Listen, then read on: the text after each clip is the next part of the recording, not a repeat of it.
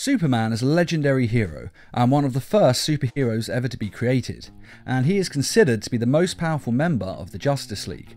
And though it can be argued that there are stronger members of the team, one thing is for certain: he has incredible power. But this video isn't going to focus on him as Superman, it's going to focus on him in his younger years, back when he still lived in Smallville and was called Superboy. Now, the title of Superboy would later go to his clone, Connor Kent, but originally the name was Clark Kent's superhero identity. And this story of his first romance starts at a school dance, where he is dancing with Lana Lang, his oldest and closest friend. He is asking whether she gave the girl he likes the note he wrote her, and she says she has, but that he's dreaming if he thinks that Misty, the most popular girl in school, will like him. When all of a sudden they are interrupted by the very same Misty, who wants to dance with him. Lana, like the others there, can't believe that Misty is dancing with Clark Kent, as she is way out of his league. But they dance, and then they leave together to walk her home, with Clark weirdly saying, "Are you sure you want me to take you home? I know a lot of people offered," which may not seem weird to other people, but I think that's a very bizarre thing to say. But she says that she would rather have him walk her home, and the two even share a kiss along the way. And when they get back to her house, she invites him in as she wants to show him something. It turns out that Misty has a hobby called handwriting analysis, and she has analysed Clark's handwriting from the note he wrote for her and discovered that his writing style is that of someone with self-confidence, an aggressive ego and incredible courage, which are all traits that the mild-mannered Clark Kent isn't supposed to have. Clark then says something beautiful, which is, "Someone finally found a flaw in my double identity." And I love this because this is the best way for a superhero's secret identity to come out. Not by being caught in the literally millions of other ways that you would think of being caught. Not caught in a lie, not caught on camera. No, he was caught because his handwriting looks too courageous. It makes absolutely no sense, and I love it. But Misty reveals that she now knows that he is Superboy, and even places a slideshow image from his costume on his body to prove her point. And she tells him that it's not his fault that he was caught, as she is as smart as Superboy, having an IQ of 220. And to put that IQ into perspective, Albert Einstein, one of the smartest men in history, is estimated to have an IQ between 180 to 190. So having an IQ of 220 makes her the smartest woman who has ever lived. But Misty also says that she would never reveal his secret, and the two share a kiss and spend the night together. His parents believing that he's just spent the night on patrol as Superboy. But the story doesn't end there. After the two spent the night together, they then spend the next few days with each other. How many days is not made clear, but it's long enough for each of them to get a strong emotional link to one another and for Clark Kent to fall in love with her.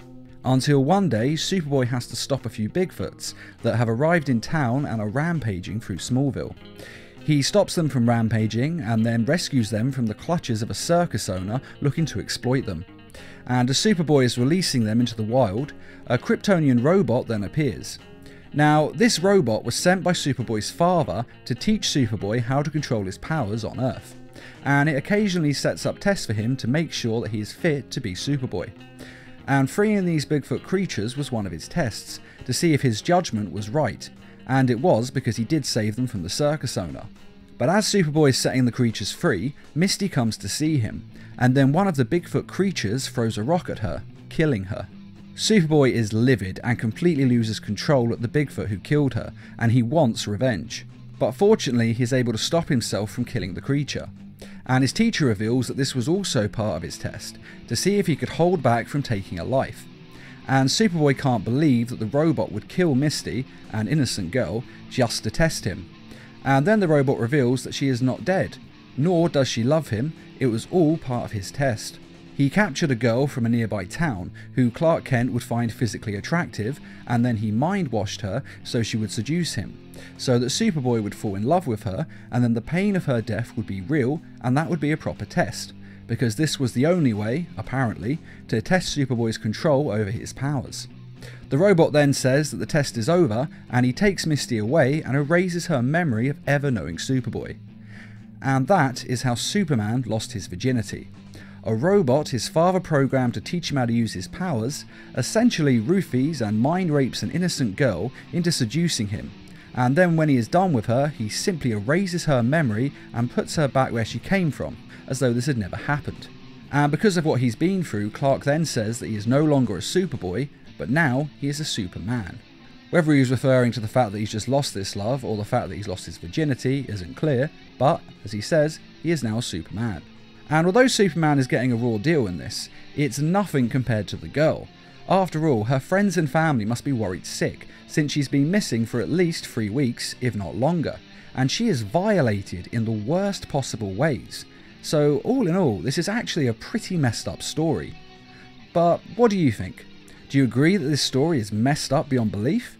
Or do you think that the robot teacher was doing the right thing in testing Clark, and that testing him in this way to see if he would kill in anger was actually a good idea?